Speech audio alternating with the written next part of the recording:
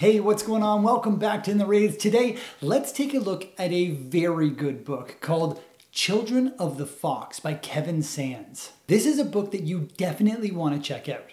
Callan is raised to be the ultimate con artist. All his life, he's learned from and been taught by the best. He makes his money doing random jobs, but mostly conning people out of their money. One day, he receives a message about a job. The job is to steal a heavily guarded treasure from the most powerful sorcerer in the city. And the payment is so much, Callum couldn't even dream of having that much money.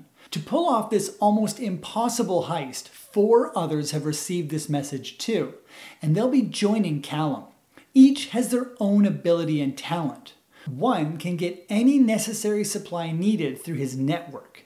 One is an expert in acrobats and knives. Another can research and obtain any piece of information you're looking for. And finally, one of them can get into any place they wish. They can even climb walls like a spider. One big problem is that none of them have ever worked as a team. They've all been raised to trust no one but themselves. They have to learn how to rely on each other in order to steal the treasure. Callum's training has always told him to be cautious about greed, need, and speed. Since this person is willing to pay a lot of money and needs it quickly, this heist reeks of everything that Callum has been warned about. Can these new friends pull off this legendary heist, or is something else waiting for them? Let's take a look inside.